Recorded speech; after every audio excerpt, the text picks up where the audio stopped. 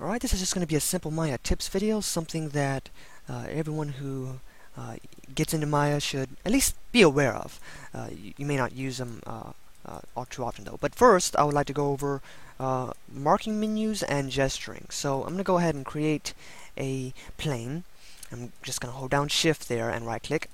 We've got a plane, and I'm going to select edge, and I would like to select this edge ring and then split. So I'm going to right click, hold down Control and right click, edge ring utilities, to edge ring and split. Now that was kind of slow. I had to right click and do that. So this is actually a faster way. The marking menus will work. You don't have to wait for them to pop up. You can just, if you know the gesture, you can just do it like this. And then of course if I hit G a few times, that operation repeats, and we've got this. So for example, you can bring up stuff. So now when I create a plane, I don't have to wait for that marking menu. I can just do that. And so the more you use Maya, the more you get into it, you will start to memorize where everything is, and then you can just start doing operations without really waiting for the marking menu to pop up. So I recommend that. It'll make you work faster. Okay, so the next thing I would like to go over is virtual sliding. So I'm going to create a sphere, and you can see that you may be aware of virtual sliding if you've even used Maya for a little bit of time. So that's one of the basic things you learn. But it's also possible to do this in the attribute editor. So I'm going to go to the spheres transform node, and I'm going to control, and I'm holding down control, and what it's doing is I'm going left and right. So control left and right. And you'll use this sometimes, but most of the time you'll be animating through the channel box. But if you need a little bit of precision here, or be able to scrub, then you've got hold down control, click inside the field, and left right mouse. Okay, so that's pretty neat. And the next thing I would like to go over is adding expressions to the attribute editor. So I'm going to create a cube, and through here I'm just going to bevel it a bit and add a offset of 0.2. It's pointless, but just having some fun with that. Okay, so I would like to add an expression to the attribute editor, and you can do that by just say, I don't know, let's use the translate again. Let's use translate X. So you do it by starting off and pressing equals. And so for example, I could say equals frame. So, and frame is a reserved string in Maya for the actual value here, so the frame. So as time goes on, translate X is equals the frame. So the point here is, let's say you have an expression. It's very, very simple, and you would like to type it into a field. You don't have to right click and create a new expression and edit it through the expression editor or a text editor. You can just quickly type in equals and then a one-line expression. You may even be able to type more lines, but make sure that you use those, you follow the syntax and use semicolons. Okay, so between lines. Okay.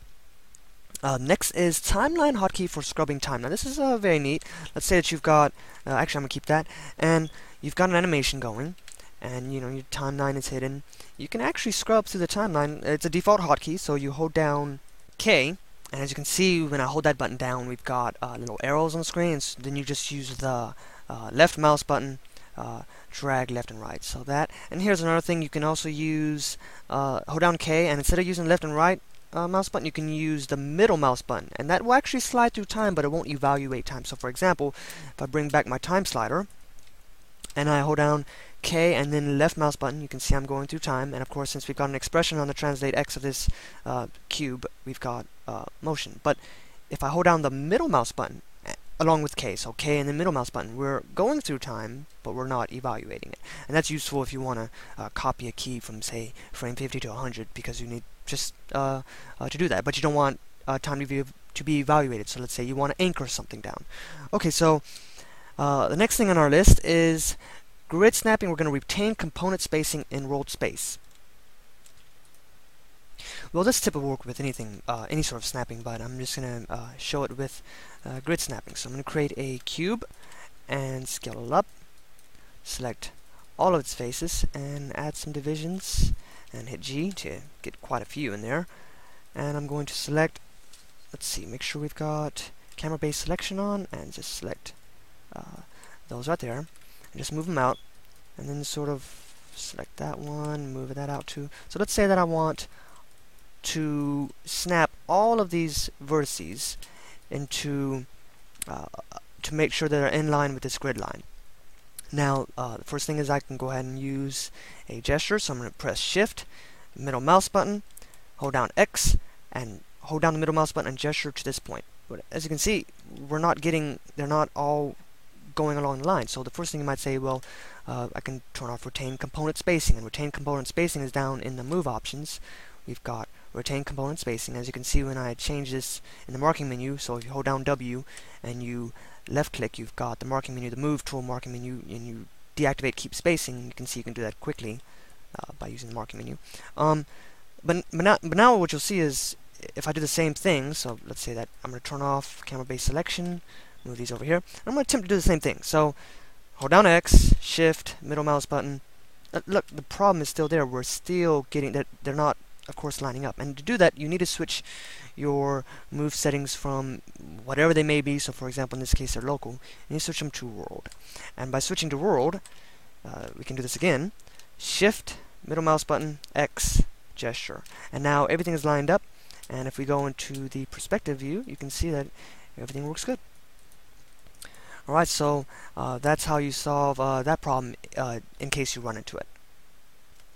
Alright, so unlike the last tip that I just showed you, which is something that you would use only once in a while, I'm going to show you how to move and scale using gesturing. This is very useful. You don't even have to click the object to move it. So for example, traditionally you may have to click the axis handles and move it. Move the object and click in the middle and move that. Well, you don't have to do that in Maya. You can just hold down Shift and hold down middle mouse button and gesture. So for example, gesture, I can go up too. And it'll take a bit of time to get used to, and depending on how difficult it is to press your middle mouse button, it may tire you out. Well, it'll hurt your finger after a while, but if you've worked after several hours. But it's definitely useful to try and at least be aware that it is there, because you can really do some quick tweaks and stuff without even selecting the object. So that's pretty nice. And I'll also show you, let's say that you have an axis selected, so I hold down Shift, middle mouse button, and moved. So I'm holding down Shift and then middle mouse button, gesturing. And as I gesture, when I make a direction, Maya takes that first direction, the first millisecond of that direction, and it, of course, constrains the axis movement. But let's say that you want to go back to the other one. You don't have to click on this. You can just click on E and W, for example, so you could re-invoke the move tool. So for example, Q and W. In Maya 2011, it appears that you don't even have to do that now. You can move and then press W, and it'll, of course, choose the center handle again by default. And then you can also move in screen space doing that too. So anyway, that's that.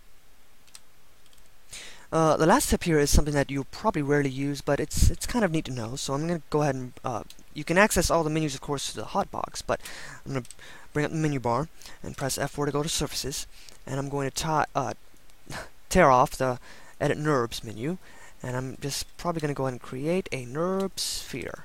I'll scale it up using that same gesturing technique I just did. And let's see, move it over there, probably scale it down, frame up on it, and let's say that I'm rebuilding surfaces, right? And I would like to get to the options box without having to click on this, because when you click on a command, it executes the options that are in here, and this is the actual options for it. So for example, I can say, okay, I want to rebuild uniform parameterization, parameter range of 0 to 1, change the spans, so 6 and 6, we'll have cubic, degree U and V, and we'll output the geometry as NURBS, and we won't keep the original, and we'll rebuild. So now we've got new parameterization, which is surface history on this NURBS object. But that's not the point of this. The point is that you can hold down Shift and Alt, and this is where the tip comes in. Shift and Alt, and select an option, or select a command that has options to it. So Shift and Alt, and look at that, you've got the options box. So let's say that you're working really fast and you're trying to get something done, and you have a menu pulled out and you want to go to the options box. You can just hold down Shift and Alt, and once you reach over here, click on the command as if you're going to execute it, but then it'll bring up the options box. So Shift and Alt. So that's really it. Thanks for watching. I hope some of these tips were useful to you. You probably won't use half of them, but they're good to know, and in some cases they could save you a few seconds of time.